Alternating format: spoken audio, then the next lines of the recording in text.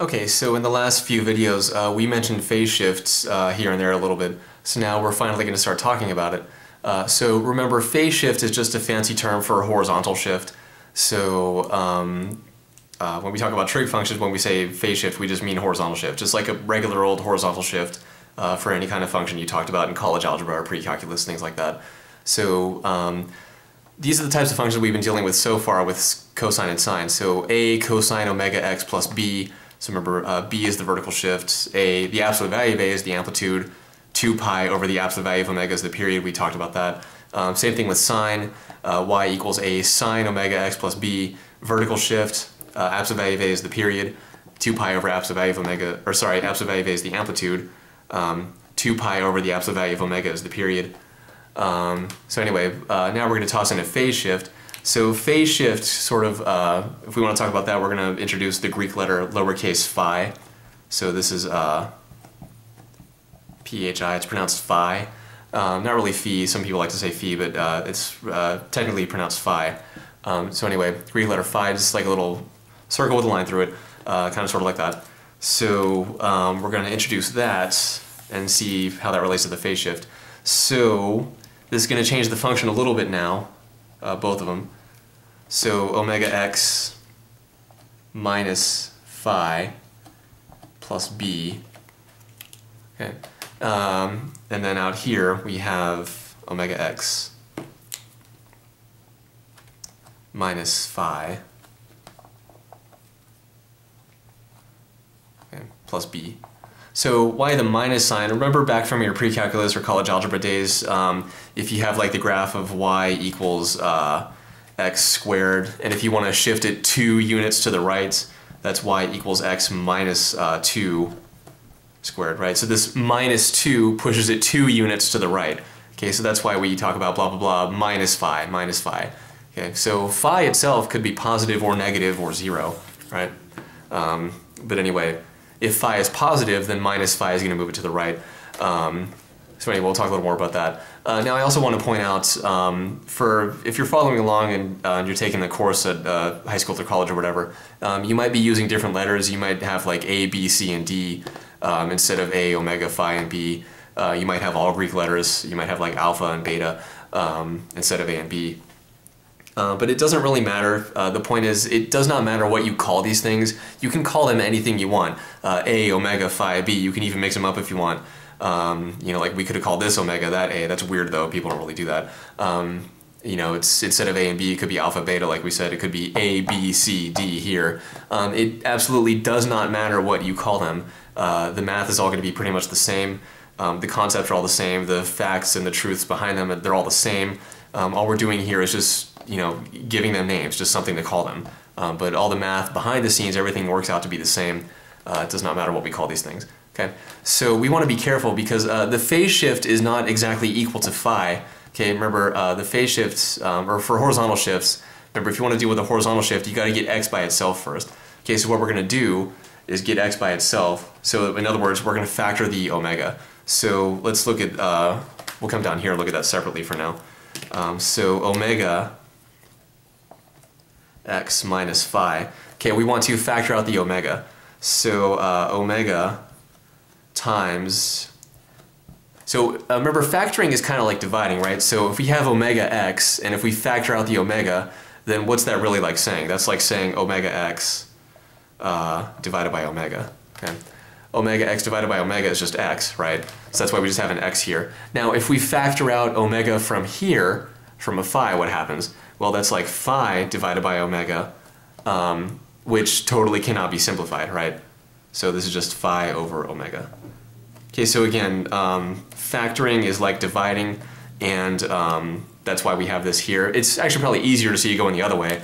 So imagine distributing the omega into here. If we distribute the omega, then what are we going to have? I'll use a different color. We'll have omega x minus omega times phi over omega, right? Omegas cancel and we just get omega x minus phi. Okay. Okay, so my point right now is that it's maybe easier to see it going from here to here. Okay, just distribute the omega. But if you factor out the omega, remember factoring is like dividing, so that's why we end up with x minus phi over omega inside. Okay. So now, again, why do we want to do that? The reason we want to do that is so that we can get the x by itself, because now that we have x by itself like this, yeah, the omega's out here, but now the omega's affecting everything in the parentheses. Okay, so the x is by itself. So that actually tells us what the phase shift is. Now that's going to tell us that the phase shift is phi over omega. Okay, so the phase shift is phi over omega. Okay, but before we write that down, let's get rid of this here. Let's rewrite these functions. So we've just seen that omega x minus phi is the same thing as this, just by factoring. Okay, just straight up plain and simple factoring. Kind of goofy because we have variables and Greek letters flying around all over the place, but it's really just like if you have 2x minus 4, if you want to factor out a 2, 2x divided by 2 is x, 4 divided by 2 is 2, right? It's exactly like that. Or maybe if we have 5 instead, that would just be 5 halves, right? It's literally the exact same thing, exact same reasoning, but instead of 2 and 5, we have omega and phi. Okay, so anyway, this is the same thing then as saying y equals a times the cosine of big ol' square bracket omega times x minus phi over omega. Okay, let me fix that a tiny bit. Close square bracket and then plus capital B. Okay, so remember omega x minus phi we just saw, that's the same thing as omega times the quantity x minus phi over omega, like that. Okay. Now be very, very, very, very careful. You cannot pull omega out of cosine. Omega has to stay inside the cosine. Okay, but the expression inside of the cosine, you can mess around with that any legal way that you want, right? So we can factor out stuff inside of that expression, that's totally fine. Okay, but we cannot pull stuff out of cosine, that's not allowed. Okay, we can pull stuff, we can factor out of the expression inside, just like we did here. Okay, we can factor that. But again, do not pull stuff out of cosine, that's totally not legitimate. Same thing with sine too, don't pull stuff out of sine, that's totally not okay. Okay, so, and we can do the same thing over here with sine, right? We can rewrite it like that. So y equals a times the sine of big ol' square brackets omega times the quantity x minus phi over omega plus b, okay? So let's zoom out maybe just a tiny bit. Oh, that's as far as it goes, okay. All right, so what's going on here then? Let's erase this now, as we don't need that anymore. Okay, so what's going on? What's the point of all this? So what we're trying to say now here is, just like we've already talked about before with, when we didn't have a phase shift, what did we have? We had the amplitude,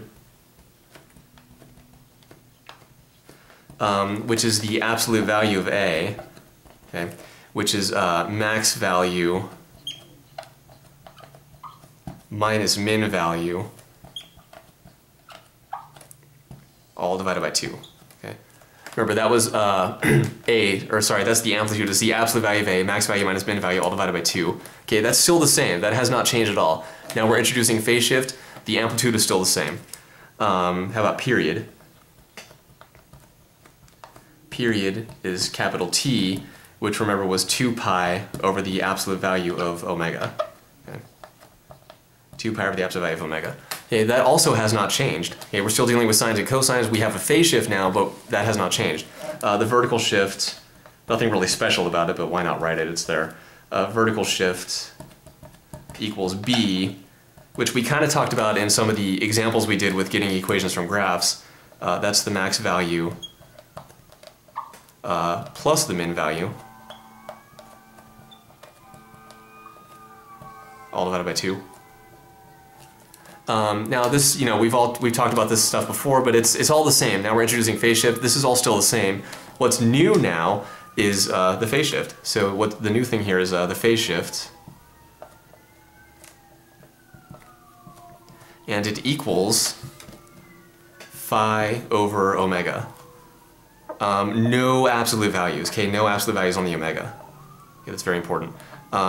Even though the period has 2 pi over absolute value of omega, the phase shift does not have absolute values. Okay, so the period and the amplitude have to be positive, right? Period has to be positive, amplitude has to be positive. Vertical shift is just a shift, so it could be negative.